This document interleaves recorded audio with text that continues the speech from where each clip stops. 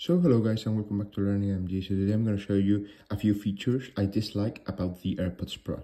So the first one is the sound of the actual click of the closing button. It might sound like a closing door, which sometimes sounds appealing, but I think it would be rather better if it didn't sound at all. So it had some type of a thingy over here, so when you closed it, it closed like a silent closing. I think it's really annoying, and if you had it for a long time, you would actually tell me the same thing. The second thing is that when they run out of battery, they start actually doing a kind of sound just as if you were, I'm not sure how to explain it without making it sound awkward. So basically it's that it does a sound in the sense of beep, beep, beep, beep, beep. That's the sound it does when it runs out of battery, and what it does is simply it loses its cancellation noise, and there's a small sound of the song or the video or the phone call you were having, and that's basically it. So I think that's just not the way to do it.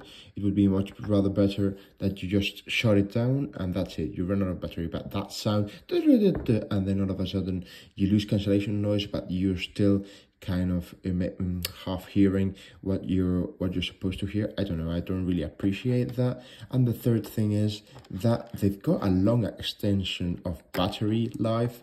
It's just that I would rather have more battery life and less appealing, in the sense that I would rather this were a little bit, I'm not gonna say not nice, but in the sense that if they were uglier, I'm gonna say it straightforward. If they were uglier, but their battery life lasted longer, I wouldn't really care, because I'm not into aesthetics. I just want a nice product that works extremely well.